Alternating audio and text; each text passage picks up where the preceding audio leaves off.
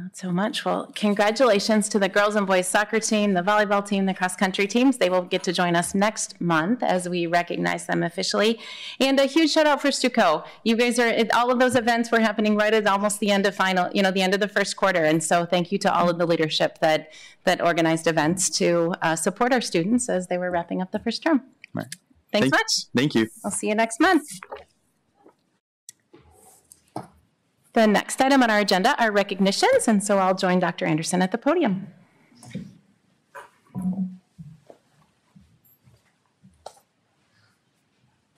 Thank you, Madam Chair, members of the board. It's my honor at our school board meetings to convene the recognitions program. My name is Chase Anderson. I'm the superintendent for the school district, and we have a number of recognitions this evening for which we're very excited about. We have a large contingent here tonight for a very special award, and that is for our national merit recipients, and we're just so happy to have all of you here tonight and want to congratulate you for the great work that you've done. So we'll also do a couple of employees of the month and a special award for a world language teacher who I've seen here in attendance as well. So without further ado, I'm going to move forward and share a little bit about our National Merit Scholarship semifinalists and the Esteemed Teachers Program. So I know we have a number of our teachers being recognized tonight.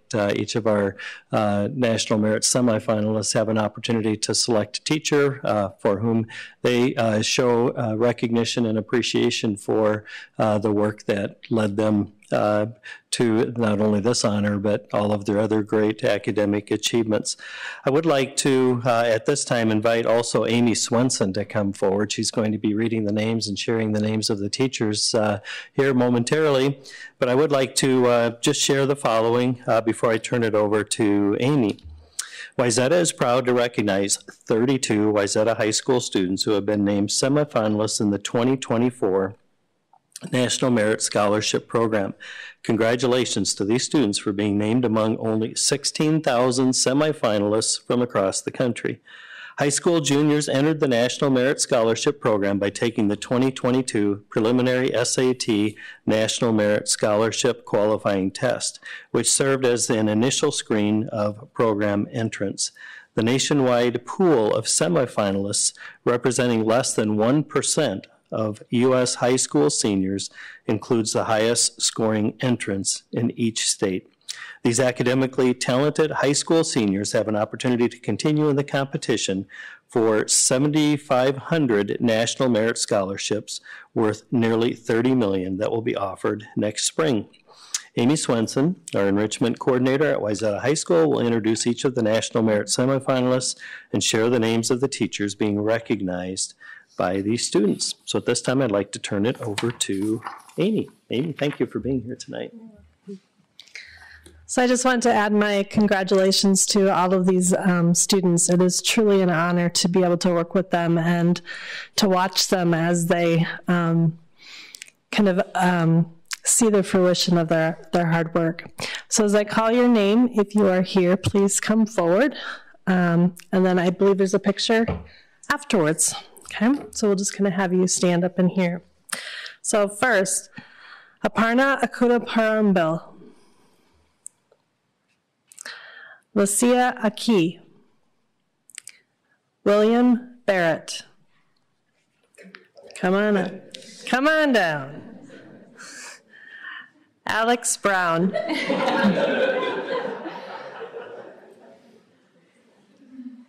Mingyanga.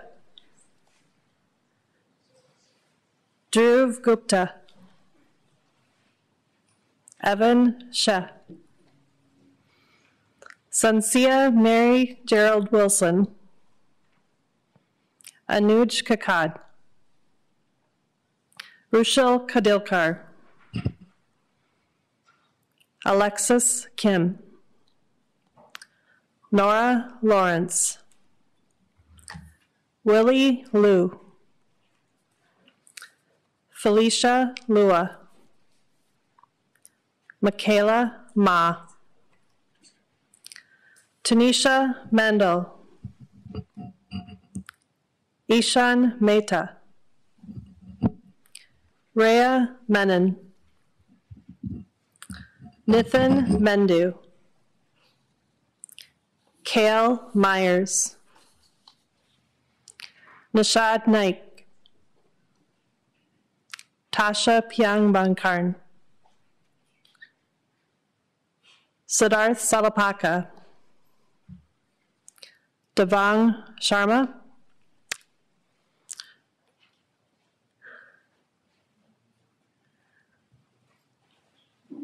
Nitish Sharodkar,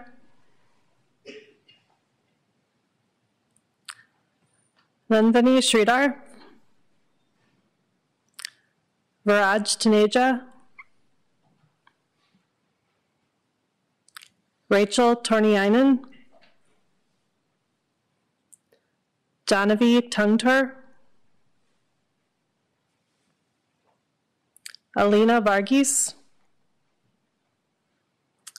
Brittany Wang, Daryl Zhao.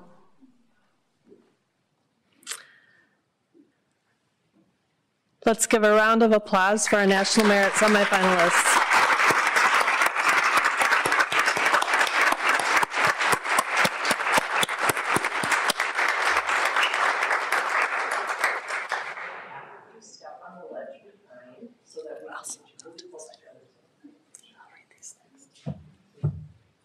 Have the taller ones in the back, and then the front. And then we'll just have you get this. And then stay here because we're also going to read your esteemed teachers. We want to make sure to recognize them as well.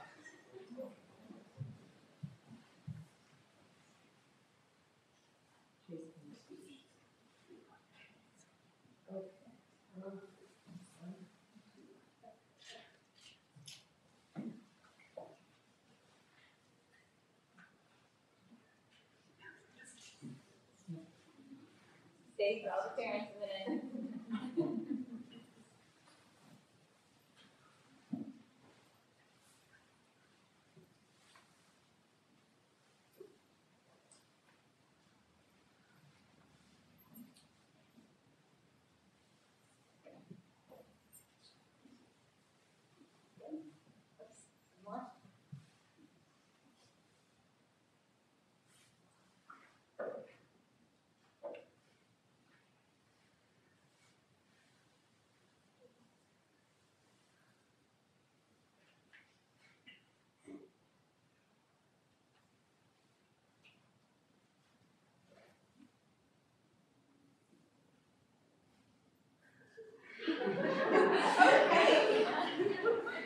And just one more minute, and we'll read your esteemed teachers, and then Mrs. Swenson has some certificates that she'll pass out.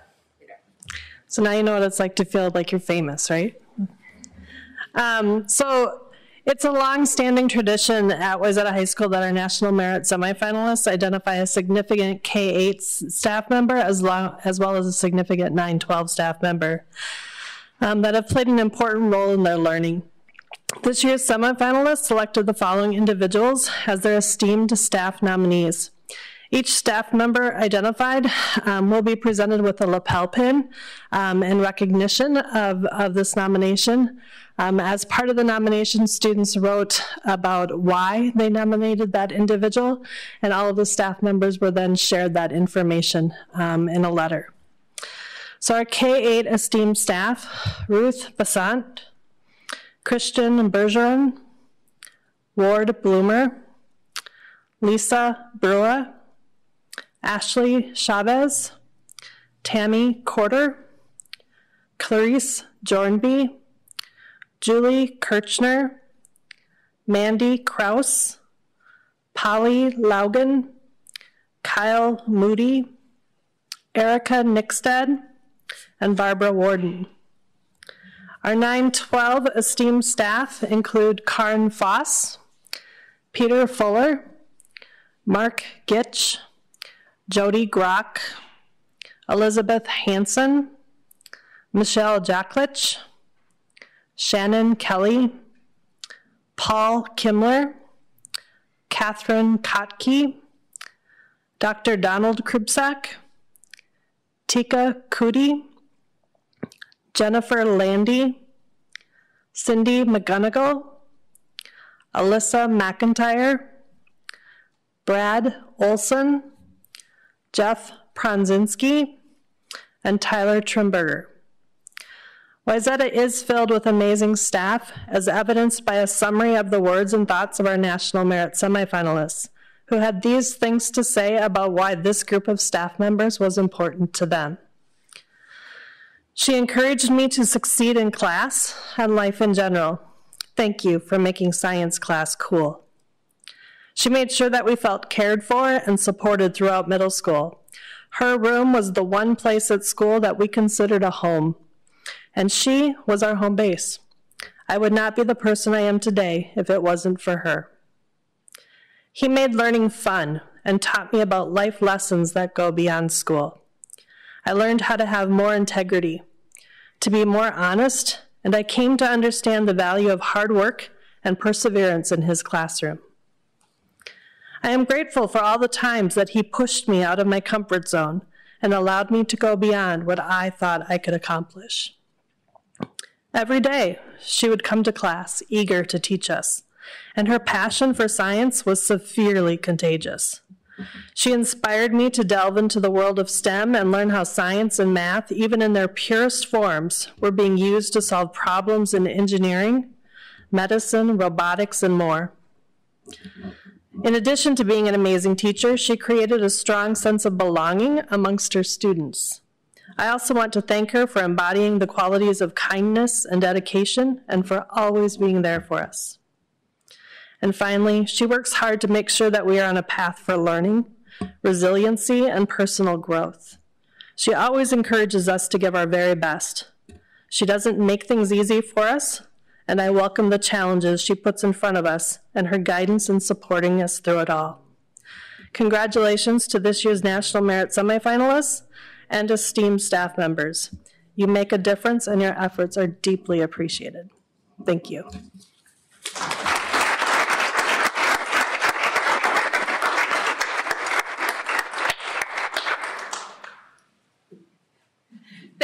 Thank you everyone for coming. Thank you so much, everybody, for being here, and congratulations to all those teachers who were recognized. And I think while we were standing up here, we broke the Guinness Book of World Records for the longest smile during all those photographs. So you made history.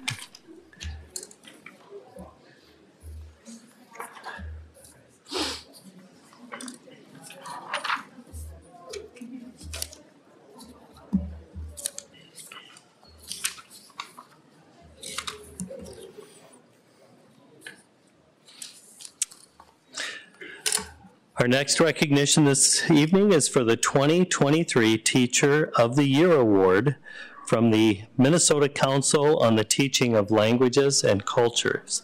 And I would like to invite Sheen Heng to please come forward to join us near the podium. I'll make a few comments about the award that Sheen has been recognized for, and then give her an opportunity to share a few comments if you would like to after I've finished.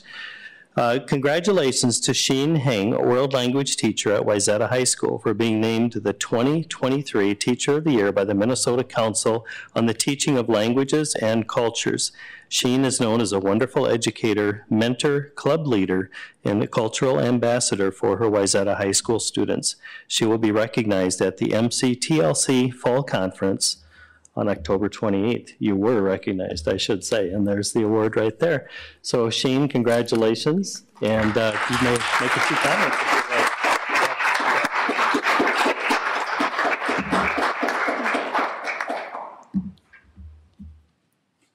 Okay, dear Madam Chair, members of the school board, Superintendent Dr. Anderson, I got this in order. I stand before you tonight with a profound gratitude for the privilege of being recognized during this school board meeting. I want to take a moment to express my deep appreciation for you hard work, each of you hard work to the advancement of the schools. And tonight it's not about receiving that honor. It's an opportunity for me to extend my thanks for the collective efforts that have made this recognition possible. I share this achievement with my colleagues, my wonderful administrators, and supporting staff whose collaboration has been instrumental in my journey. I am excited and motivated to continue contributing to the growth and success of high school. Thank you.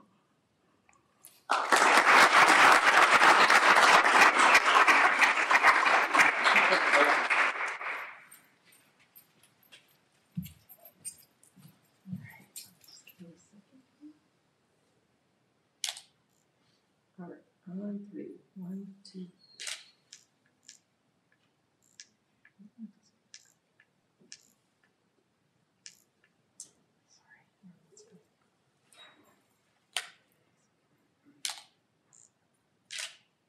Thank you. Congratulations.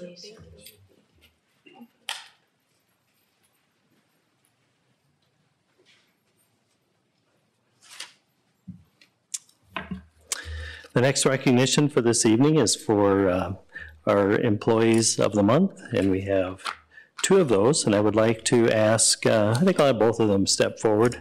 I know they're both here, and that would be Dave Drogemuller and also Stephanie Ebert. If you would please join me up by the podium, and I'll read a little script first for Dave and then for Stephanie, and then they'll each have an opportunity to make a few comments if you would choose to do so. So welcome, thanks for being here tonight, and congratulations.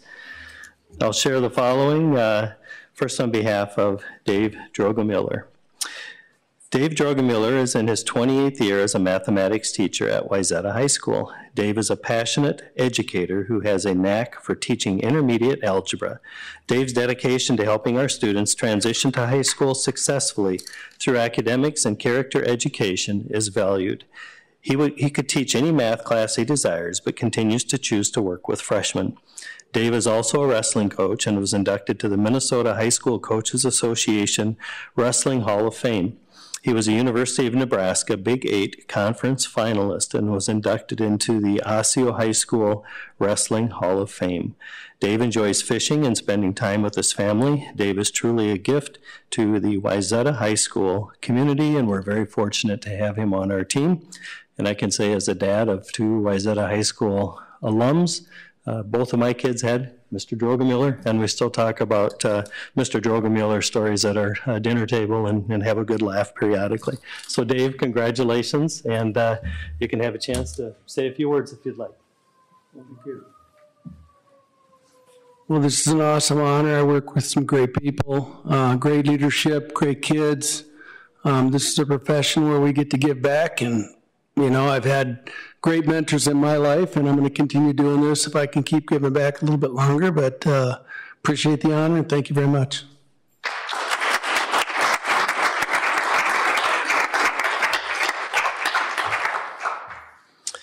And next this evening, Stephanie Ebert is in her 11th year as a family and consumer science teacher at Wayzata High School. Stephanie taught at East Middle School in 2012 and then transitioned to Wayzata High School. She also serves as our Wayzata Public Schools Career and Technical Education and Business Partnerships Coordinator. Stephanie teaches Introduction to Education and has helped our education-related courses grow in popularity by providing relevant and authentic learning experiences for our students. She helped implement a future educator signing ceremony which celebrates seniors who are embarking on their post-secondary journey to enter the world of education-related careers. And she also coordinates the mentor program within our Compass Professional Studies Experiential Learning Program. Stephanie is a Wayzata High School graduate, and in 2005, she was chosen the recipient for the Family and Consumer Science Senior Award. We are grateful for Stephanie's contributions to our community. Congratulations to you, and I will also say she was my daughter's teacher. She took the education class with her in high school, and now she's a kindergarten teacher here in the Metro. So I think that had something to do with her career choice. So thank you for promoting our own profession and for all that you do to encourage our students to be focusing on education. With that, I'll turn it over to you. Congratulations. Good evening. I guess I just want to say thank you for the award and the honor. I've been in Wayzata since I was 5. And so it's really an honor to be here many, many years later. And it's awesome to work with great administration and school that really encourages you to be creative and try new things for the students. So thank you.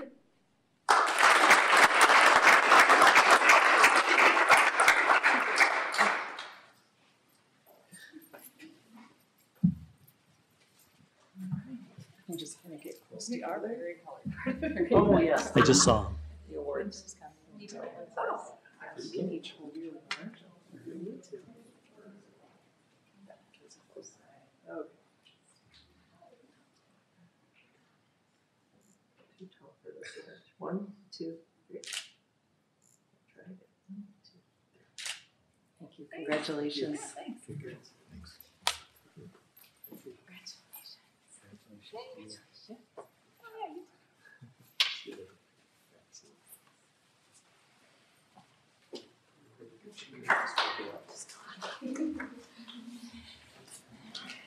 So congratulations to our high school teachers, and we have one more recognition that we would like to share with you this evening, and it's a little bit of a surprise award. It wasn't in our board packet, but it is absolutely an honor and a privilege to be presenting this.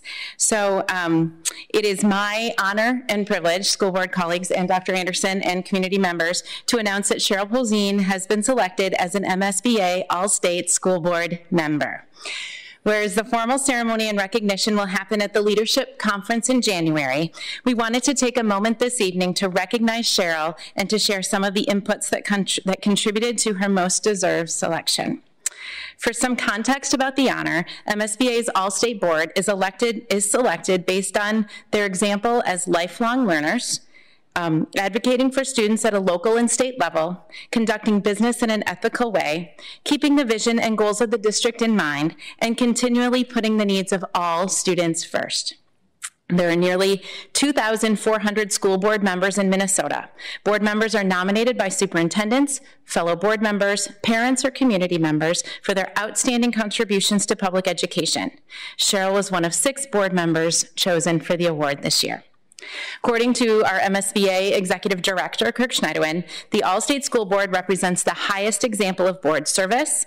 These are school board members who are committed to student achievement, determined to build support for their local schools, and unwavering in their pursuit of what's best for students. So now I'd like to share just a few comments of the inputs that were shared in Cheryl's nominating letters. First, it would be difficult for me to find a more than rare other 1 or 2 board members who would be as worthy as this honor as Cheryl. She is a great advocate for public education and meets the criteria in an exemplary fashion.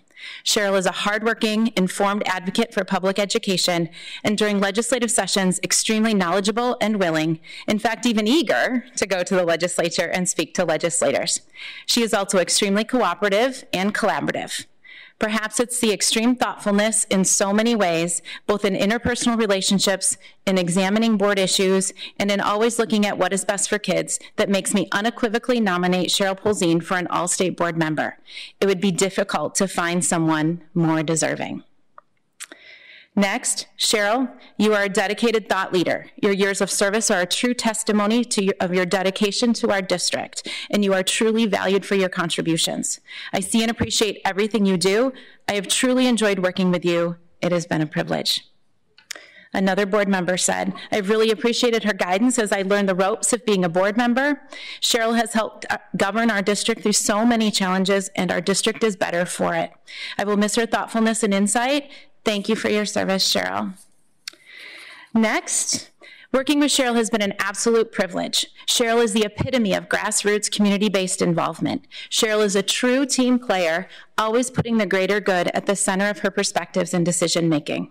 She's been an incredible colleague, and as a new board member, I told her I was going to lean in and learn as much as I could from her. She met me, leaned in, and invested to building me into a strong board colleague. I'm so grateful to Cheryl. This is just who she is. She believes in the value of the team. She believes in the power of partnership. Thank you, Cheryl, for your dedication to strengthening our board and our district. In closing, the application asks, how has Cheryl impacted the local board, school district, and student achievement in her 12 years on the board? And our answer is, in everything she does. Cheryl is a conscientious, committed, thoughtful, pragmatic, intuitive, and focused advocate for each and every student. She is a respectful and supportive board colleague. She is a detail-oriented, focused questioner that pushes our district to be our best selves. And she is a tireless cheerleader, often wearing blue and gold to every place she goes, who cares deeply for our teachers, for our administrators, for our families, and most of all for our students. It is with great admiration and gratitude that I enthusiastically share this distinct honor. Cheryl is a most deserving of the All-State recognition, and it has been a true honor and privilege to work and learn from her. So congratulations, Cheryl.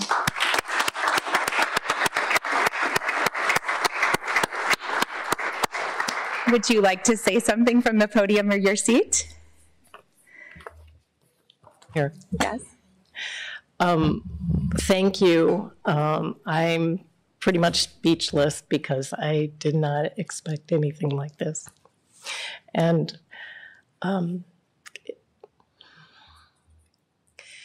it's sort of cliche to say it's been an honor and a privilege to serve in a position like this, but I truly feel that way.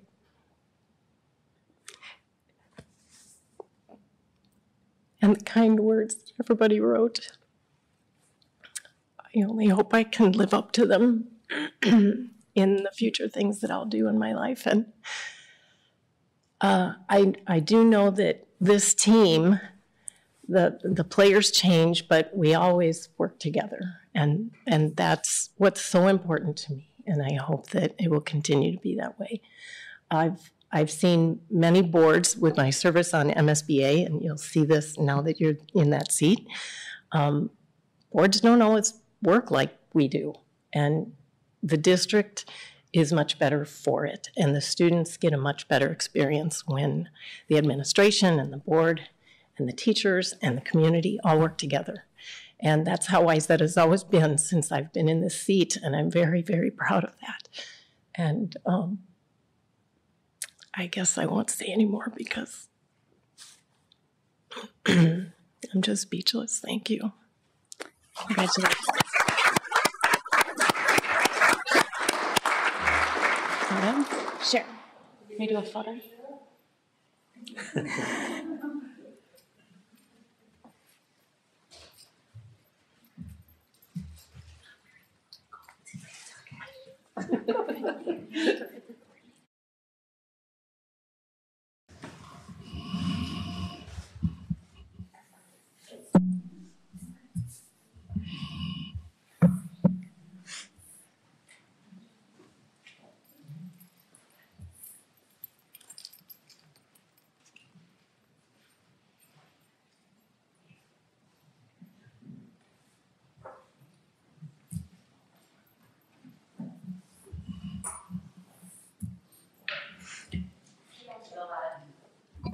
We don't get a lot of surprises, so that's fun to do. The next item on our agenda is our student spotlight presentation. And this is always a highlight of our meetings as we get to learn more about and recognize the work that's happening in one of our buildings. And so Dana Miller is here to introduce our team from the high school who will be telling us this evening about A Portrait of a Graduate. Welcome. Thank you, Madam Chair, Superintendent Anderson, members of the board. Again, it's always the favorite time of every board meeting when we get to recognize our schools for their fantastic work, and tonight is no different, even though that's a hard act to follow, so congratulations, Cheryl. Tonight, high school will be here to present their Portrait of a Graduate, which launched this fall and is designed to offer students a wider perspective on what they're learning. So for example, many of your children have probably come home and you've asked them, what did you do today, or what did you learn? And they might say something like English or math. But if we were to ask our English or math teacher, they may say something quite more specific, like critical thinking or problem solving. The Portrait of a Graduate allows educators to set clear goals for how students progress and how that progression will be measured and the artifacts students can develop to demonstrate their learning. Wayzata's portrait is built around I can statements and 7 future-ready skills that stipulate a Wayzata graduate.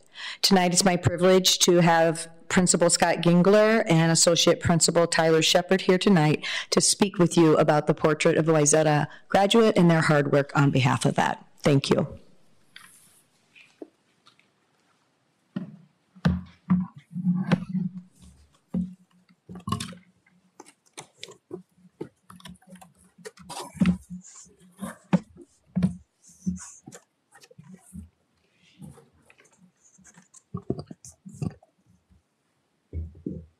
We're just waiting for it to pop up on the screen.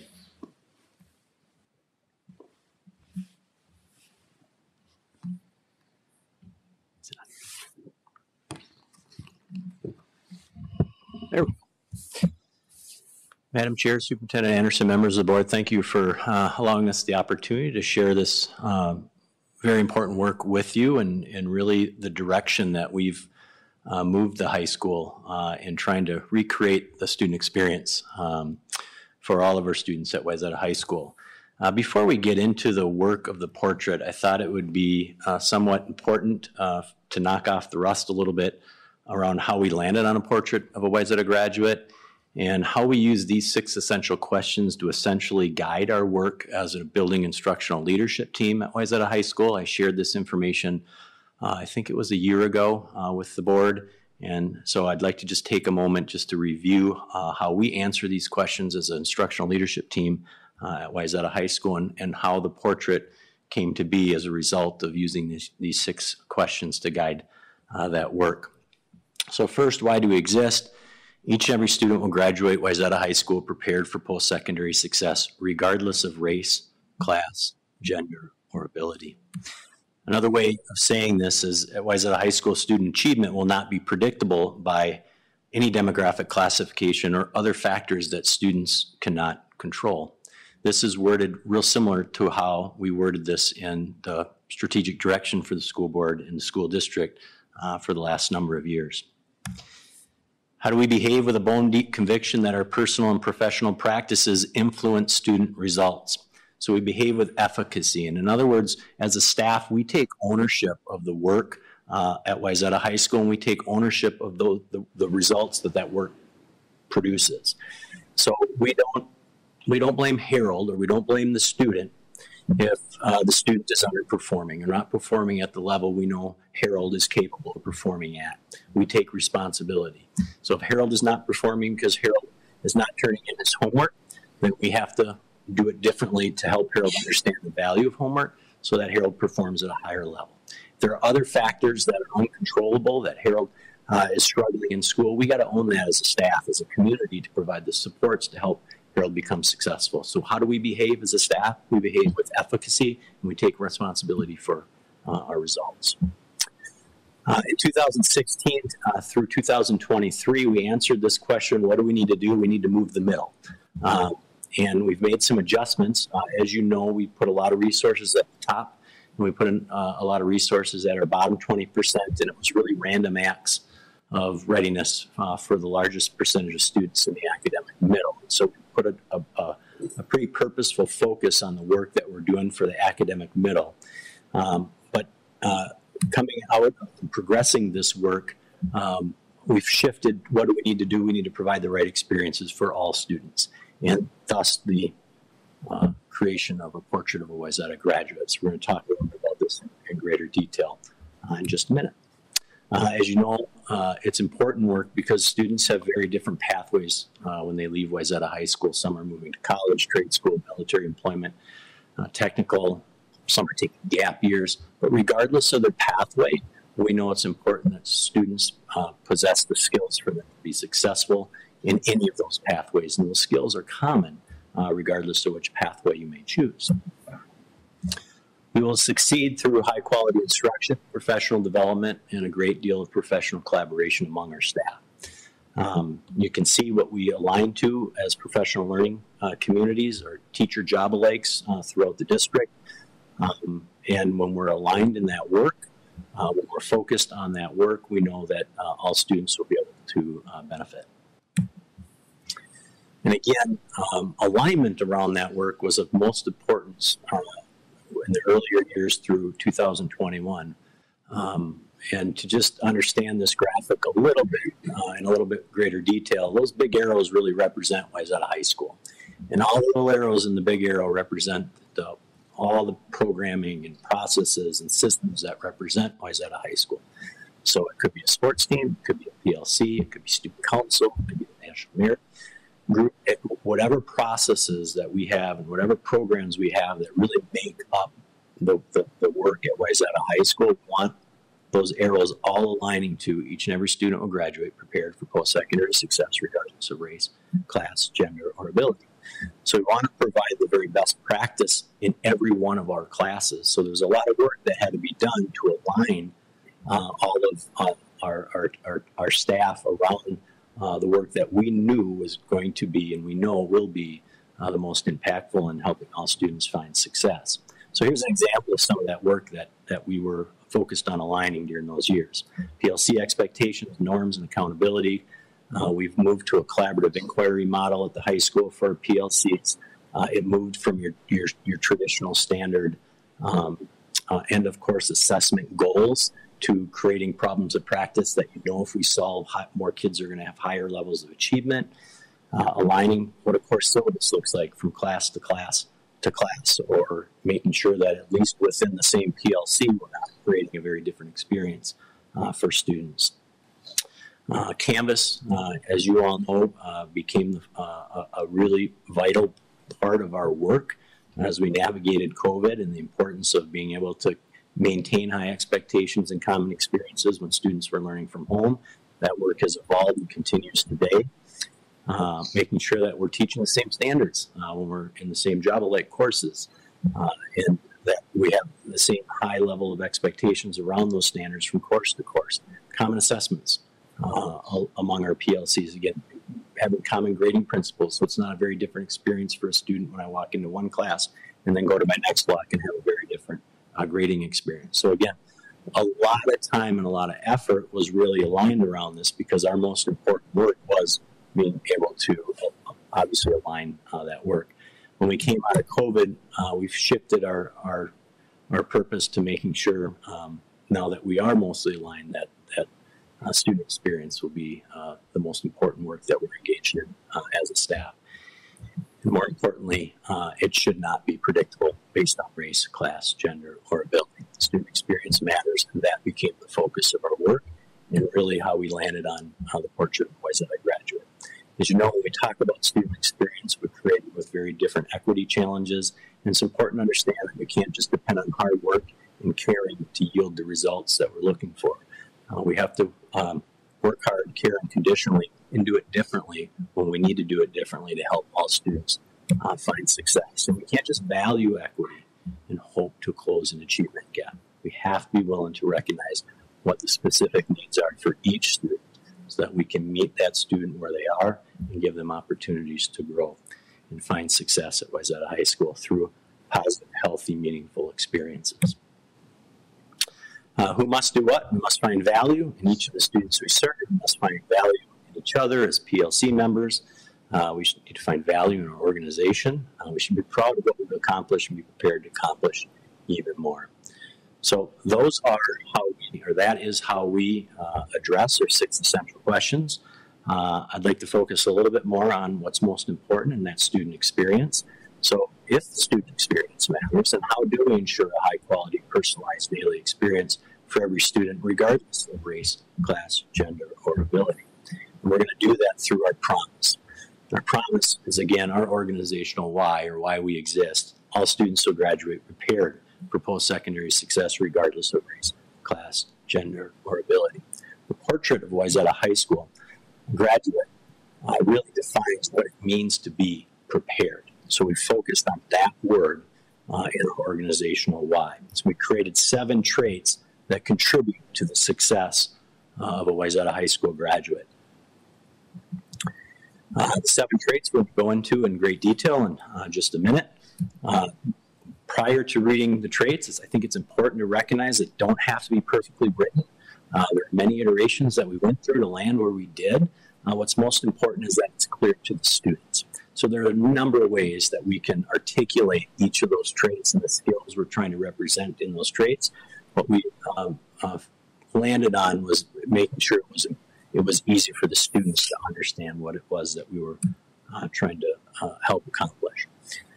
There are I can statements that are associated with each of the traits, and the I can statements are really for the students and student-friendly language to say I can.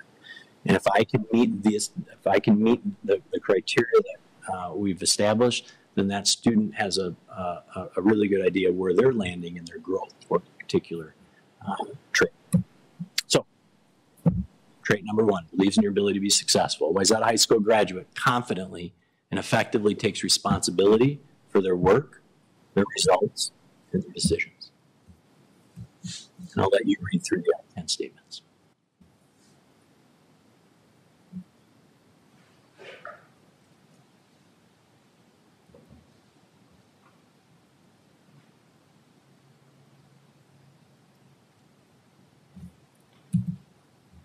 Wayzata High School graduate actively listens, asks thoughtful questions, and generates ideas that are clear, concise, and meaningful. I can.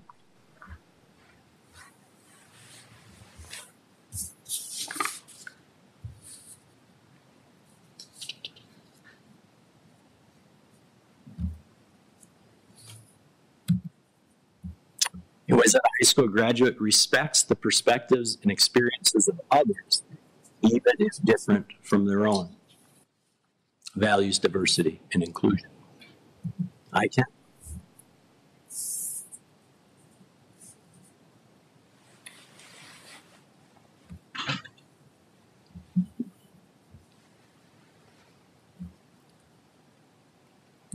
A Wayzata High School graduate curiously challenges their own thinking, reasoning, and beliefs to identify solutions to real-world problems.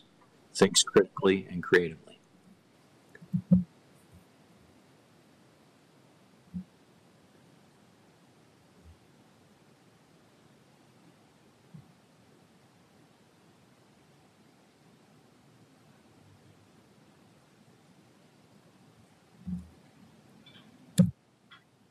A Wayzata High School graduate knows how to help, encourage, and inspire others towards a common goal or purpose through shared leadership and healthy competition.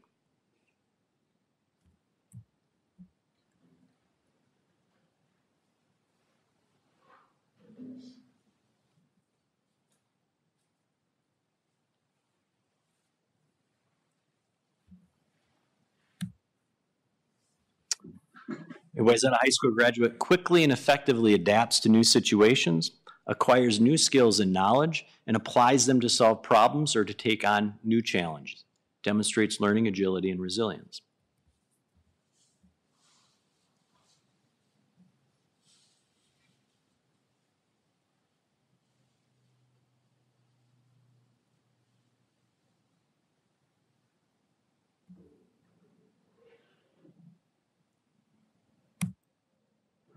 And finally, a Wayzata High School graduate understands their career, strengths, skills, and interests, and knows how to improve their physical, emotional, and social well-being.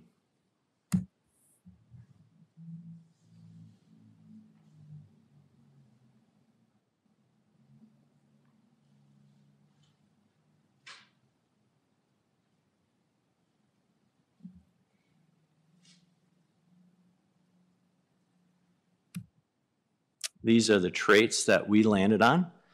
We think are of most importance for a student when they graduate and leave Wayzata High School. I get often asked what's next.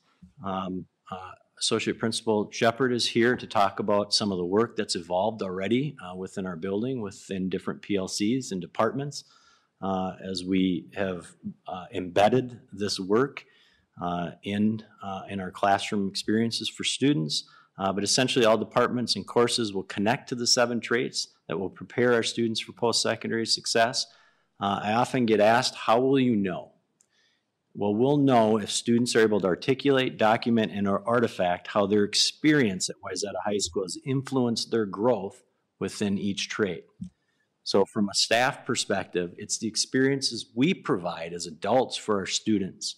When a student can articulate how they've grown in a trait based on the experience that is being influenced by the adults in the building, then we've known we've done our work, as it correlates to helping students develop into a portrait of a Wayzata High School graduate. All right, so for what felt like a pretty heavy lift during workshop week as we revealed the portrait of a Wayzata graduate and recognizing that we're only in really our second or just over our second month of, I guess, implementation, I would say that it's been wildly successful in terms of creating a common language in our building and encouraging teachers to weave it all throughout their classes and their curriculum. Just to give you a few examples of how that's already happening, in our Career and Tech Ed department, we have a work experience program. Students are expected to put in at least 70 hours of work each term to earn a credit, and part of that is to do reflective journals. Those journals used to feel like busy work to students. We have now tied each of those journals to one of the portraits of a Wayzata grad, and it has really helped students find value in doing those reflections on a weekly basis. In math, we focus a lot of our curriculum on teamwork and team roles within each class and within each subject area or within each chapter. And the portrait has really helped to align with the Embrace Collaboration section. In our English departments, it's really helping our teachers find purpose or understand the why of each task as it relates to when students are processing information, as they're reading text, as they're articulating what they read in terms of their reflections. Our Honors Mentor Connection, which is led by Amy Swenson and Amanda Layden. Students work with their professional mentors. They face adversity. They learn how to navigate that through their experiences and new situations. Our student council members are learning to lead with humility, to work and create an inclusive environment within our building and encourage others to do the same. Our special education evaluation teams have aligned their evaluations for students with the portrait of a Wayzata grad to help parents and students better understand the results of a special education evaluation that does occur every 3 years. Our achievement specialists are doing this to really empower students to lead groups to create an influence on our culture at the high school. And last but not least, our art department in the graphic design class is using the statement values diversity and inclusion in the graphic design classes to work with actual clients to develop posters. The entire lesson was redesigned with more thought and purpose related to that. And lastly, in front of you and us is 2 posters. Steph Ebert in our Intro to Education class really asked students to think critically and problem solve through real life scenarios that they might experience in the world of education. So you can see 2 samples there of how that applied and how that related to the portrait of Wayzata grad. Another success tool that we use to really share this information with our staff, with our students, and with our community is through posters. You have posters in front of you, and we hope that you will display those somewhere with pride like we do to really, again, help share that common language that we're now utilizing. You'll see flags in our parking lot and all throughout our school. And lastly, t-shirts. All our staff members wear t-shirts, and now you get to wear one with us. So that is portrait of a Wayzata grad. And I'll just close and reiterate a comment I made earlier. If in the end our students aren't able to articulate or document or artifact how they've grown in these traits, then this has been nothing more than a poster that we put on a wall. But as you can see from some of the examples in the first couple months, our staff have really embraced this work, and I can share that I have my own child at the high school who's coming home telling me, what is this portrait of a graduate that I constantly am hearing about at the school and constantly having embedded in their coursework? It's been really impactful. I don't met one person, student, staff, parent, that hasn't thought this is probably the most important work we've come up with as a high school.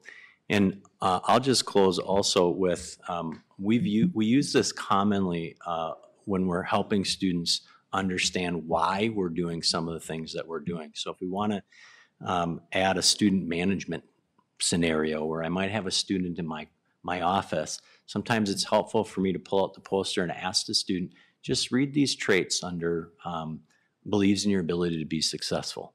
And then where are you at in your own personal growth around that? And it's amazing the self-discovery that happens with those conversations and students really understanding why we're making some of the decisions we're making, or why we've created the experience that we have for our students so they grow and continue to grow in these particular traits.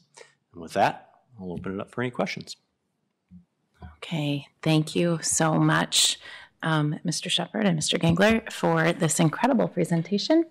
I'm going to do a quick service announcement. I'm sorry, for just a minute. The next item on our agenda is the audience opportunity to address the board. And I forgot to say in my opening comments, if you are here to address the board, there are forms that you can fill out back in the foyer. So that is coming up. Sorry for that. I should have said it before. Wanted to make sure everyone got that announcement. So now back to the work of the board. Questions or comments? Milland. Thank you, Madam Chair. Thank you, both of you, for this excellent presentation. And I think this is a great beginning, I hope. Both my children went to Wayzata High School and they graduated much before Principal Gangler got on board. I don't think they had any of this. So assuming you know what was done in the past, is there one major difference that you can point out between this and what happened in the past? Just one or two. Well, it's a great question, and I think this work has always been happening. I don't think we've created a new vision, but I don't think our students always made the connection behind what it is we were attempting to help students, or what skills we were focused on helping students learn and grow in. And the example I think that Dana gave in the intro, when my student would come home, I'd say, well, how was your day? Fine. What did you work on today? Well, chemistry. But if I asked the chemistry teacher what it is that he was working on with students, it'll be a very different answer. And we want students to be able to understand where they're experiencing their growth in these traits, which experiences are leading to which traits, that they can continue to articulate that this is whether I'm in a job application or a job interview or a college application or a college interview, this is very relevant for that student, and whether they're 18 years old or applying for a third career at 50 years old. These are the skills and the traits that are applicable from a pipe fitter all the way to a CEO of a company, and that's what we want our students to fully understand. Whatever your pathway, these traits are going to help you be successful in that pathway. And I think that we've always been teaching it. We just haven't really made that connection for our students. Mm-hmm. Linda. Thank you both so much for your presentation and the hard work that goes behind it. People often ask me about Wayzata High School because it is the largest high school in the state, and some people know that, and how do you manage that, and so on. And to me, what you're doing about the portrait of a Wayzata graduate really speaks to individualizing the work for each student. And so I commend you for it, and I think it's a great idea. Thank you. Benita. Yeah, I'll just say ditto to that. I think it's awesome. I think it's great. I think you said earlier about empowering the student, and I think that is absolutely wonderful. And the posters and those types of things are just a reminder to see that every day. I just had a question. So when we think about each and every student, and all of our students are at different spaces and different places in their journey, and they may not quite be there, do you have or intentional about advocacy of mentoring for the student that may not quite be there, that you can ask the question, they still may say, well, I don't know, or they may be even shy about seeking to understand even different. Can you tell me a little bit about that, and what's the plan or strategy for that? Director Lucky, good question. A lot of that work will rest with our student support teams that, as you know, is designed purposely to create a really tight net of support for our students and families. and to recognize where we need to be more purposeful with students. At the same time, there's the expectation that all the adults in the building that are providing opportunities to build connections and relationships with students and providing those experiences are in that role of an academic mentor or a mentor in these traits. It's also important to understand that this isn't a lesson plan we teach and assess and then check the box and say, well, you know, Harold's got it, right? And there are periods of Harold's experience at the high school where Harold might be feeling really confident in a particular trait, and then at other times during his 4-year experience, he might be feeling a little low on some of those traits. And that's okay. That's part of the experience. That's part of understanding how we learn and grow and valuing what it is that essentially we're trying to be as people. Yeah. And I think if we can just keep that at the focus and make sure that it's never just a poster, and it's really not a lesson plan that we teach and assess either. It's a way of being, and it's the experiences that we're providing that will help students grow, and it's okay to not be, you know, at the highest. I can just be. I probably shouldn't just use my own children as examples, but it's really easy to know. You know, there are times where it's easy to take responsibility, for example. And there are other times where it's a lot harder, but being able to do so in those tough situations is a sign of growth, right? And so it's not that we're there and then we can check the box and move on. And I think if students understand that and the adults understand that, then it becomes more of the culture and not necessarily a checkbox item. Absolutely love that. So meeting them where they are in their journey. So thank you. I appreciate that.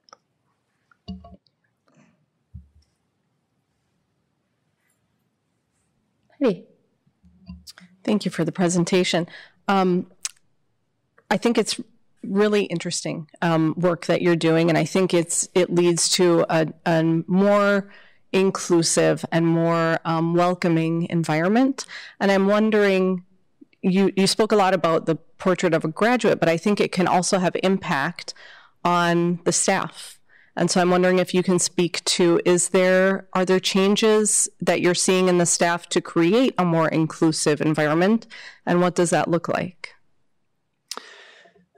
I'll start if you want to add, but I think that work is this has evolved from that specific work that you're articulating on. I think we've been doing a lot of work as a staff using those 6 essential questions to try to create a more inclusive experience, try to create that more inclusive environment for not just our students, but our staff experience as well. Aligning some of our work has been very purposeful and aligned to, you know, equity.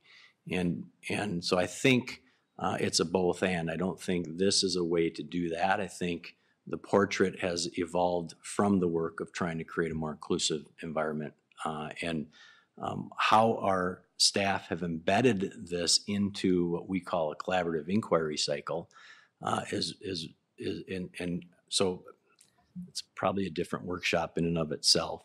But all of our PLCs are responsible for identifying an inquiry or a problem of practice that if they could do it differently, so think of it as an inquiry. If we were to do our work differently, so we put the responsibility on us as the teachers and not the responsibility on the students, but if we as teachers, as a job alike of English 10 teachers, for example, or a job alike of biology teachers, if we do this differently, it should then yield a different result. So we create this problem of practice. That problem of practice is now aligned to identifying how we're going to create a better opportunity for students to learn or grow in these particular traits. So it's directly embedded. So as one of the examples that was given earlier by Associate Principal Shepard, they're using values, diversity, and inclusion is embedded in their problem of practice and the work that they're creating within their PLC or their job alike. Just to add to that, we're theming our professional development each month related to each trait with teachers. so that we can showcase the work that is being done. We also celebrate 7 to 8 staff members per month, and working into aligning those with these traits as well to celebrate that within each staff member, just as a way to keep that theme moving. And again, we're only 2 months in, it's kind of a work in progress, but making sure that our instructional leadership team prioritizes making sure that each of these traits is embedded throughout those staff meetings and our PD opportunities.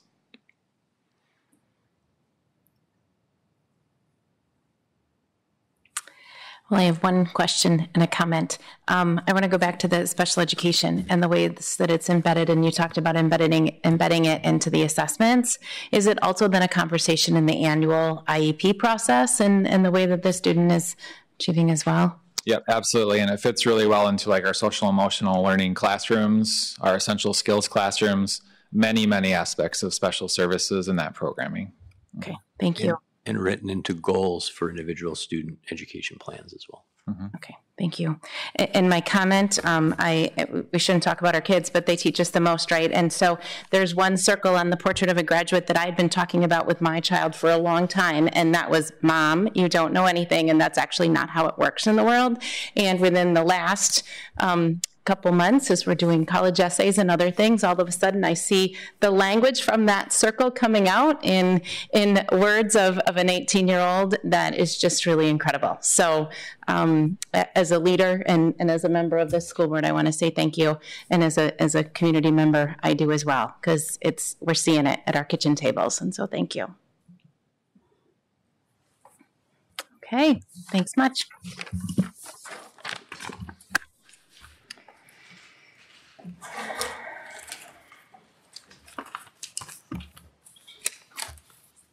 Okay, all right. And again, I will say that now as we let our high school friends transition, this is the opportunity for the audience opportunity to address the school board. And if you are interested in addressing the school board, we just need you to go and fill out a piece of paper, and Amy can bring it up to me. Just as a reminder, this section of the agenda provides an opportunity for members of the community to address the board. Speakers who wish to provide input to the school board, after completing your sheet, will be handed to us. And when you're invited to the podium, please identify the subject that you're speaking about, and priority will be given to students and families. It is the practice of the school board to not engage in discussion or debate with the speaker, but instead rather allow the speaker time to express their thoughts, and we will be here to listen. There's 3 minutes allotted for every speaker, and so if you run past the 3 minutes, you'll just hear a gentle little bell in the background as just a reminder to conclude your thoughts or your comments and wrap up. So I have one speaker coming, and that is Sidra. So if you want to come on up and have a seat at the table where our presenters have sat, thank you so much for joining us this evening.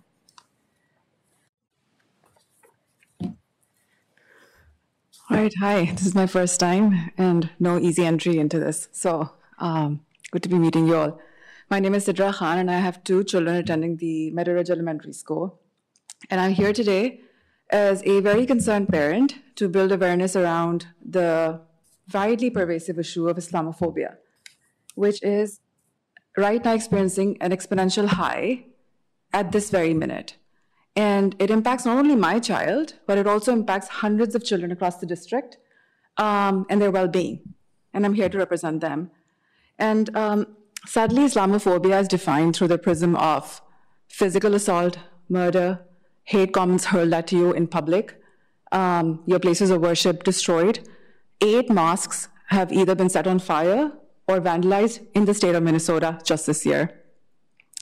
And when Islamophobia truly is being looked at in a strange way or treated differently because you wear a headscarf or a hijab, when you're pulled aside for a random security check at the airport almost every time you travel, when any issue impacting your community is looked at as very complicated or too complex to talk about, or a stigma to many if they're asked to extend support to. And Islamophobia is when your very own school district sends a district-wide announcement on October 12th extending support to a community because of a perceived threat, rightfully so, but does not acknowledge when there's been an exponential rise in Islamophobia just this month that has caused loss of very precious human lives. And just to mention a few incidents so I can share the gravity of the situation. I'm getting emotional right now. A 6-year-old Palestinian child was stabbed 26 times to death because he was a Muslim. A mother stabbed multiple times to death because she was a Muslim. A Muslim majority charter school receiving a bomb threat here in Minnesota. A Muslim woman attacked with a knife across her face here in the state of Minnesota at a local gas station. And then unprecedented 1,283 reports of Islamophobia hate events in the last month. And all these examples that I've stated are events in the last month. Also know that the majority of the hate crimes go unreported because Muslim families are exhausted. They have lost faith in institutions, and they've lost faith in officials that have positions of power and influence. And I want to change that. Based on the traumatic events and statistics that I represent, and also represent many concerned parents, I have 3 asks. Pretty straightforward from my vantage point. Take immediate action to acknowledge rising Islamophobia through a district-wide announcement so that you educate teachers, you educate staff, you educate students and parents that have a direct and profound impact on the well-being, psychological, and physical safety of Muslim students.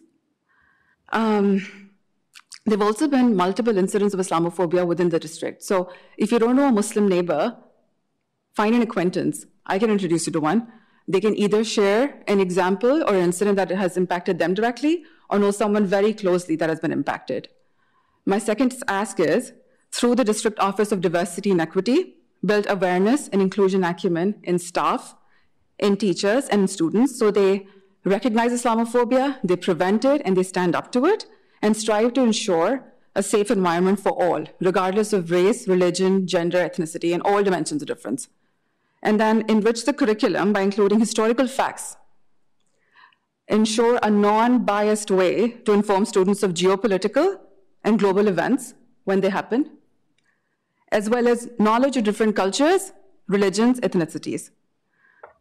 Thank you for hearing me out, and I look forward to concrete steps in support of the Muslim students. Appreciate the time. Thank you.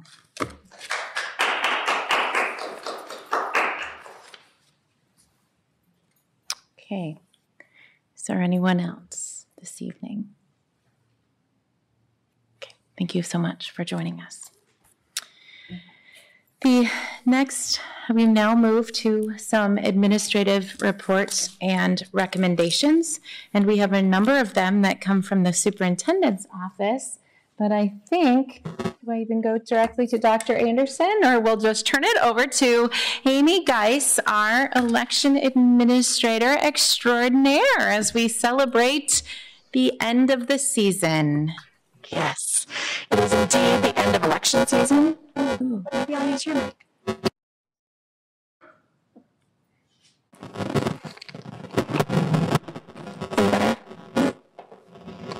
Maybe I'll just go up to the table.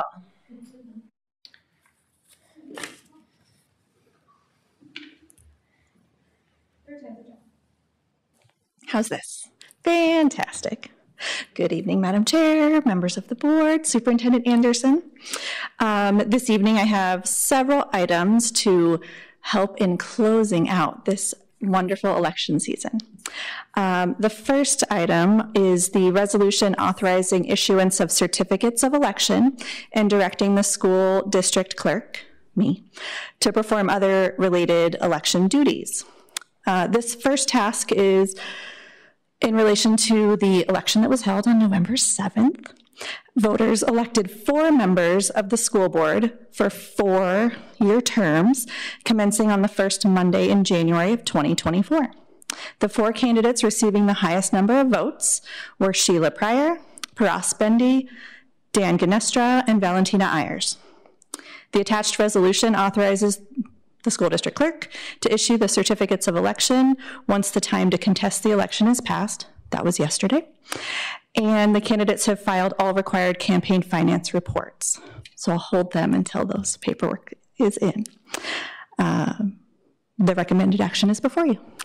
Okay, thank you so much. Board colleagues, the recommended action is to approve the resolution to issue the certificates of election and direct the school district clerk to perform other related election duties. Is there a motion to that effect? I so move and ask that we waive the reading of the resolution. I second. Okay, it's been moved by Cheryl, seconded by Milland. Is there any discussion?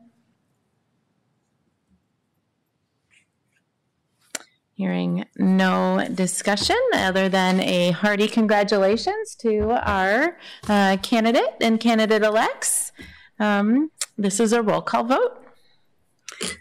Cheryl Posey. Yes. Milan Sahoni. Yes. Linda Cohen. Yes. Sheila Pryor. Yes. Heidi Cater. Yes. Bonita Lucky. Yes. Sarah Johansson. Yes.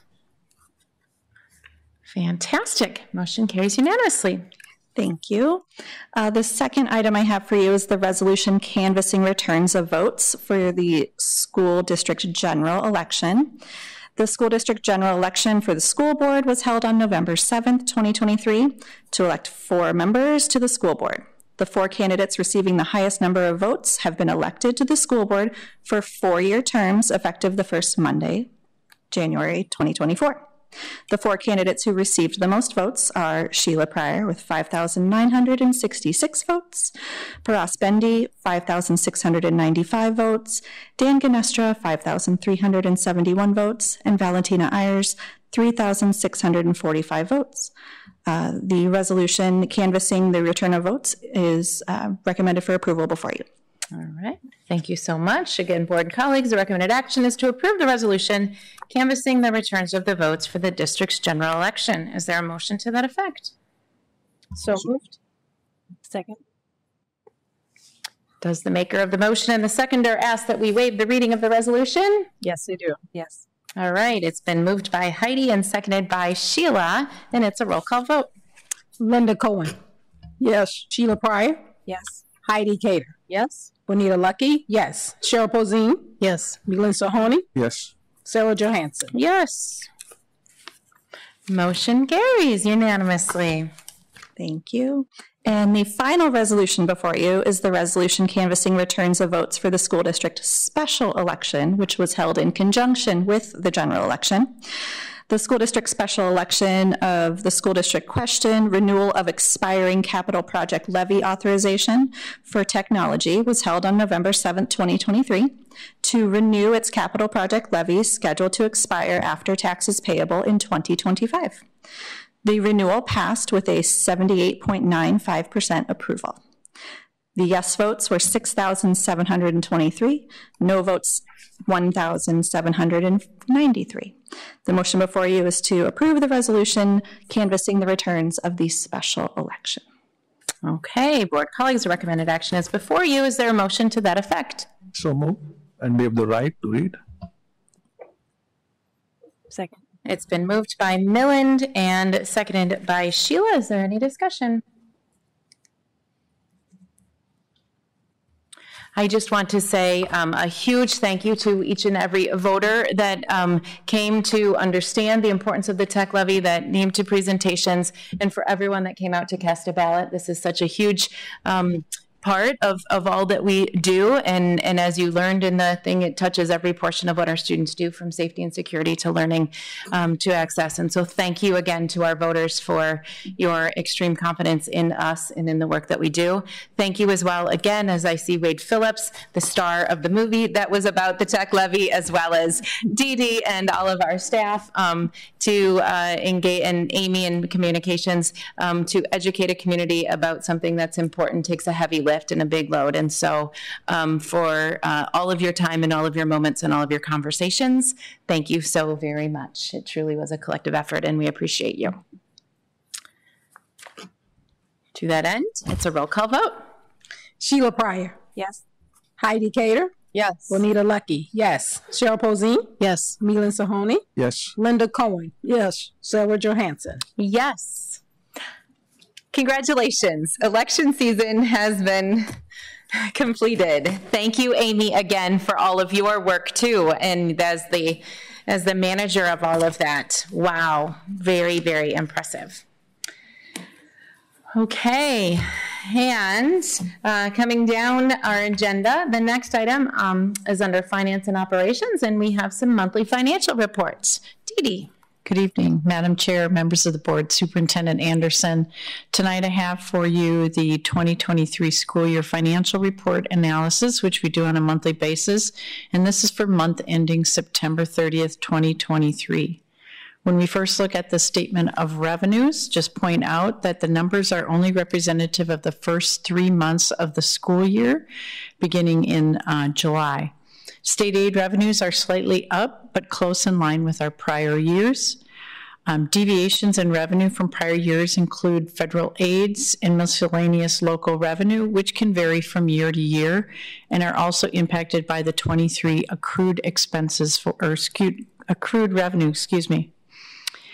Additionally, deviations in food service are also directly related to fiscal year 23 accruals and reversals, and this has come on the advice of our auditing firm. And then community education revenue is up slightly from the prior year. Onto the statement of expenditures. Overall expenditures are relatively similar to prior years. As is usually the case, variations compared to prior years are primarily driven by the timing of payments, timing of projects, timing of purchases of supplies, materials, and capital expenditures, along with the timing of payments for purchase services. The reports were provided to the school board as well as the investment summary. Typically, we review these at the monthly financial board committee.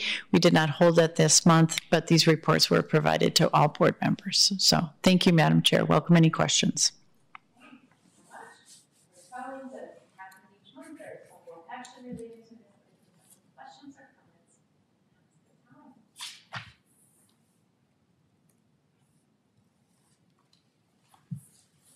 Thank you.